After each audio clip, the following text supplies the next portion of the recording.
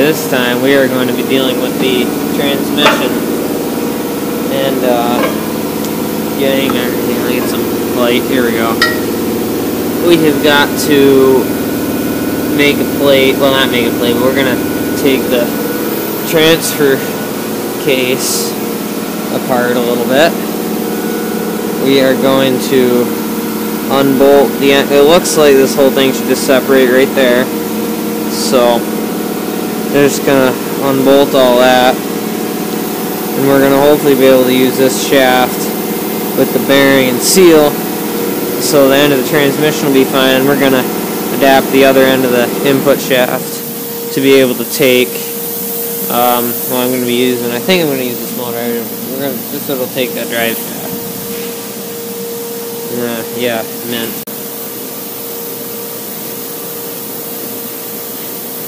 There, right, let's take this off. Or are we working with 12? Yeah. Working with a 12.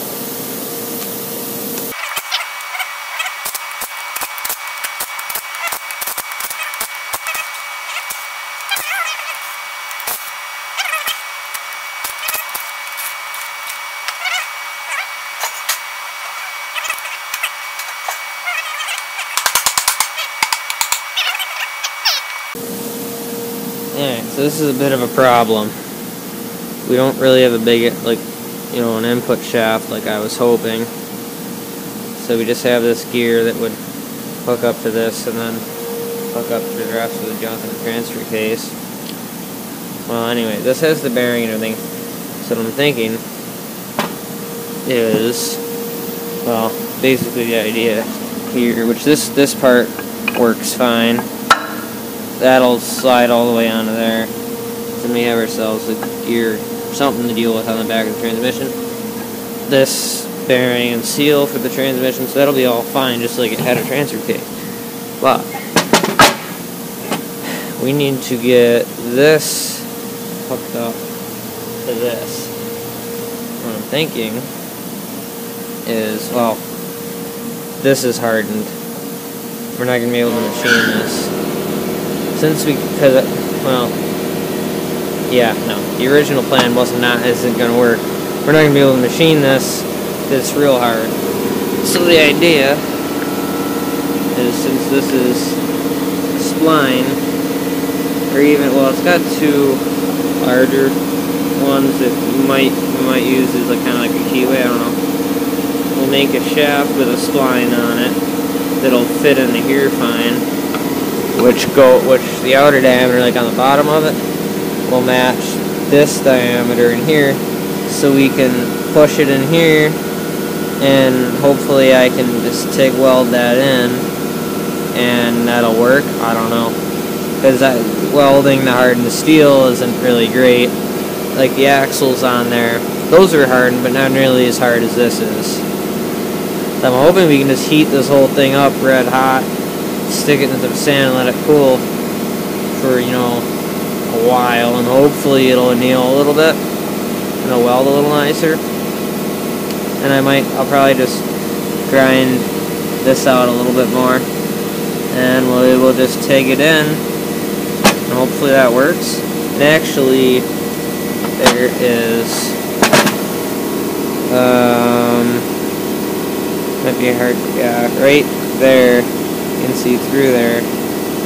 There's a hole drilled all the way through on the inside, kind of in that groove.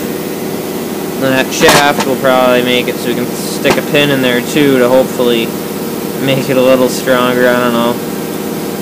It's like a weld around here is not going to be that strong, but I don't know what else we can do, because we're trying to be cheap here and not have to spend any money. So I don't even think I was originally gonna make more of a housing, kind of like a tail housing on a two-wheel drive transmission with another bearing in it for the shaft before the drive shaft. I'm not gonna bother. This is a big old bearing, and there's a bearing in the back of the transmission. It's just not great at the end, so I think it'll be fine. I don't think we're gonna be putting too much force on there. Alright, so we're hooking up the drive shaft. we have this plate from the transfer case that bolts onto the back of the transmission. That interfaces with that. Basically, we need a spline out of here for our drive shaft, so what I happen to find, this is the one for the original rear drive shaft. This is the shaft out of the transfer case to the rear drive shaft. Well, this area here, where the bearing press is on, is only a few thousandths larger than the inside area of this. So I don't know if it's too much of a difference for me to just put this in the freezer and heat that up to press it in, or if I have to grind this a little bit. Even so, I do that, and then just get the TIG welder and run a bead in there, and we can hook up a drive shaft. I mean, man, it's been a couple weeks once again, but here we go. We got a spline. Came out of the transfer case. This is for the original rear drive shaft, so, well, I'm not going to be using the rear drive shaft. I still want to use the front drive shaft, but the yoke and everything's the same. So I am going to put this on, or no. This is going on our front drive shaft. Same U-joint and everything, so it'll work. I'd way rather use the CV shaft. It'd be so much smoother. This is an old one off the Grizzly. It'd be so much smoother, but we're not getting that fancy with this thing yet. This is budget on this thing is, well, so far I've spent no money, so we're gonna try and keep it that way. But anyway, this is out of the transfer case. Just cut it off with the acetylene. So the outer, well, here I'll show. The outer diameter on here is 1.181, kinda. There you go. 1.18. These GoPros are terrible, but anyway, I wish I had micrometer. This is just over an inch. It's so a shame. I'd much rather use micrometer and a small bore gauge. I was trying to do an interference fit with calipers. Not great. But anyway, the inside of this measures 1.179. So, we're 2 thou, or is that 2 thou? Yeah, it's 2 thou. 2 thou. It's a little too much. 1 thou for this size of part. A thou is about what you want for a interference fit. Because, well, I mean, I'm probably gonna take this in the seam here, but the interference fit's gonna be doing the majority of the work holding this together. But anyway, I'm glad this worked out this way. This just happened to be that size. I don't know what 1.181 metric is. It's probably some standard size because the bearing was pressed on here. I didn't look at the number on the bearing. I don't know. It's probably some standard size. So I'm just gonna cut this like right here or something. Relieve the end there a little, and we'll hope. I mean, I don't want to take any off of this, so I'm just gonna toss this in the freezer. I'm going to pop this out of the bearing in there. We're going to change to a sealed bearing anyway, because this is going to be exposed to the elements outside, so this is going to be a sealed bearing anyway. I don't really care if I cook the bearing, whatever. Heat this up. This is going to go in the freezer. We're going to press it in. Hopefully I don't have to do anything with this, machining it down at all, because it's so close. I don't have a way to measure. That's not accurate enough for really what I'm trying to do, but it's what I got, and yeah, we're gonna do it. That's how we do it at J&K. Good enough. Alright, this is all cleaned up. I got the shaft thrown in the freezer, and it was looking, even without having even with this gear being cold from the brake clean, I was able to push that shaft in, like just barely catch it in here. So we might not have an interference fit. Yeah, see, this is why calipers, they're good. I love calipers, but this kind of stuff, they just don't work. But that's what I got. I'm not, because I was gonna kind of not bore this, but take a little bit of material off in here to help it along. So I figured, because the way I measured it, it was 2 to 3 thousandths gap, but it'll have to work. Alright, part is on the press. Just gonna warm this up with the heat gun. It doesn't need to be nothing crazy. I don't think it's actually gonna be an interference fit. It doesn't seem like it. I have got a shaft in here cooling down, and we will be all set. Be mint.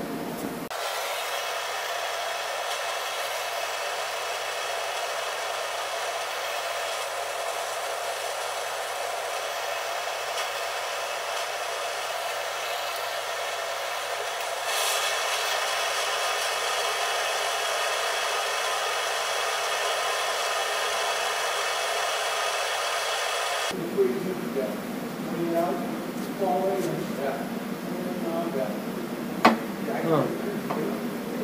Man. So, as you saw, that just fell in by hand, so it's not going to be a, I forget what the classes are, whatever they are for interference fits, but anyway, as you can see, this is able to turn in here and move right now. This is still cold and the gear's still hot. When I first put it in there as play, there's I can't show it, but there's really no slop in it anymore. You can't feel any play in this anymore, so it's slowly shrinking. It'll probably shrink to the point where I can't turn this, but I'm just going to do this fillet in here with the TIG welder. Tomorrow, maybe. We'll take it up, and hopefully it holds. We have made progress. I forgot to film. I didn't bring my camera, but I TIG welded our shaft into here, so that should be pretty solid, I hope. A little bit of undercut, I don't care, it'll work. Anyway, this runs true, drive shaft can hug up. Now we have our two-wheel converted 4-wheel transmission from, without buying any parts anyway. You got a TIG welder, easy to do on this Aisin, I don't know, I forget what the number is on this tranny, but yeah, it works. So we're finally going to be able to make a drive shaft real quick, hook it up, and see how we can mount things and how we need to extend stuff, and yeah, this is all set. I'm going to be replacing the bearing here. You can see it's open in there. We're going to put a sealed deep groove ball bearing in there, and hopefully it'll handle the elements a little better. Probably won't last as long, but this thing's not going to see many miles anyway, I don't think. I think it'll be fine. The sealed bearing in there so it doesn't get covered and filled with mud and junk. It'll be all set. Here we go. And you can see it's still hard to see, but there's play on that, and that's why we had to do this. Actually support the transmission. Well, it's on there. It's in park right now, so it won't move, but there we go. There she is. Alright, this is my setup. I got two V-blocks clamped together. I have the straight edge to, I made them even.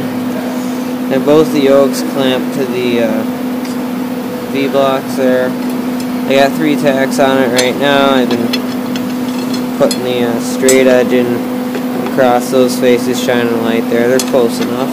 This whole thing's about close enough. Little vibrations shouldn't kill us. So, get a 4th tack on there, double check it, and fully weld it. We are finally ready to put the motor in and actually bolt it up right there. Once I finally weld this frame together and make sure it's square before I do. But look at this mintiness. We've got, well, let me get the assistance here. We got it all. I got it all mentally. Now you can't do close-ups with these. Take well in there. Drive shaft is just MIG. Meant short as can be. Yoke to yoke. So that's what it is. I actually had 2 good U-joints out of the old drive shafts. Don't need to buy nothing. There is still, it's not going to come up to the camera. There is play in this bearing because there's play in the spline on the other end of this. So we can't rely on the bearing in here, like further in here. So I think since this is going to be dead space anyway, I'll put a bearing right here, and then we'll make some sort of something that bolts on here to support this, so we don't wear stuff out. I really don't want to do that, because there's no way this is gonna be balanced or perfect. It's gonna vibrate, so I don't want that vibration to damage anything with the tranny. So probably put another bearing right on here.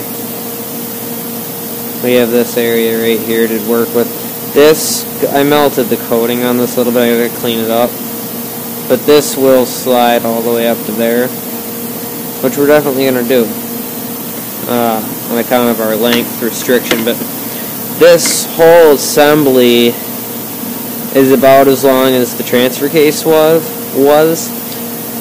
But the whole point of doing this whole cobblery here, because even if I left the transfer case, it's the same length as this, I would have this to here still off the back of the transfer case, so that would have brought our total thing out to here, and that's just not gonna work without making this thing look ridiculous and, you know, have a terrible turning radius. It's already big.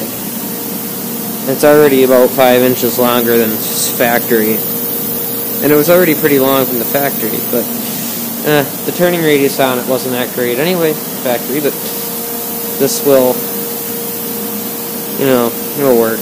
It'll be good enough.